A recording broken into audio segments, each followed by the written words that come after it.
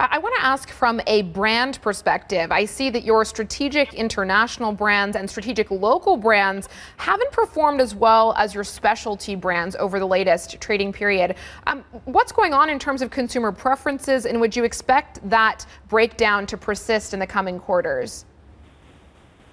Yeah, that's a very good question. First, I would like to say we are very happy by the performance of the specialty brands that are growing quite strongly.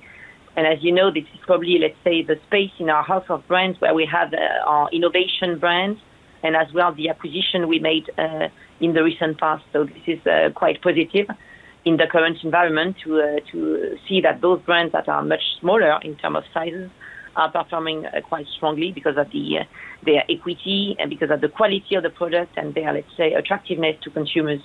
So back to the, let's say, bigger brands, I would say, to cut a long story short, the performance is more challenging because of their exposure to travel retail and on-trade. And that's impacting our performance in this first half. Having said that, all of our strategic international brands are not declining. We have very strong brands like Jameson, but as well Malibu and The Glenlivet that are growing, which is obviously quite positive. And if you look at our performance for our two other, let's say, big brands or categories that are Cognac with Martell and the Scotch portfolio, they are growing if you exclude travel retail.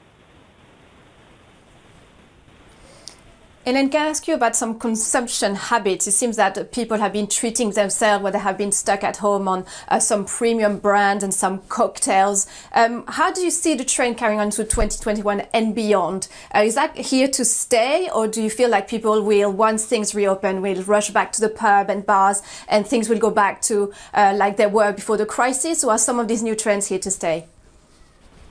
Well, that's a good question as well. I would say probably consumers now are much more confident in their capabilities to do their own cocktails, and that's obviously especially true for the US.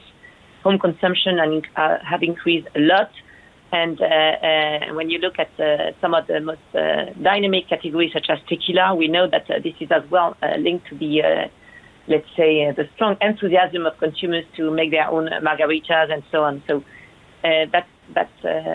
that's quite true. This home cocktail trend is quite impressive. We believe this is probably going to stay. At the same time, as you just mentioned, when the on-trade is going to reopen, it's fair to assume that consumers, by the way, starting with me, are going to enjoy very much going back to their favorite bars and restaurants to enjoy their favorite drinks. It's a different, I would say, moments of consumption.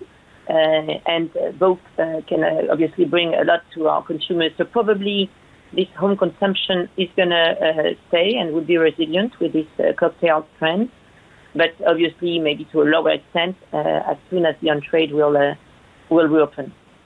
I think that we all share that, the looking forward to returning to bars and restaurants, although the at-home cocktail trend is certainly one that we've all welcomed. Thank you very much for joining us this morning. Hélène de Tissot, CFO of Pernod-Ricard.